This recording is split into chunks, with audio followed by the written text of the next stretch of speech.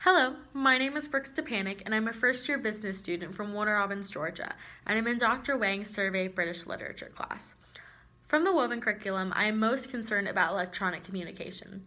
Before college, my schooling had never allowed electronics to be used in class and didn't require them to be used outside of class except for the occasional PowerPoint because they had to accommodate for students who either couldn't afford or didn't have access to such technologies.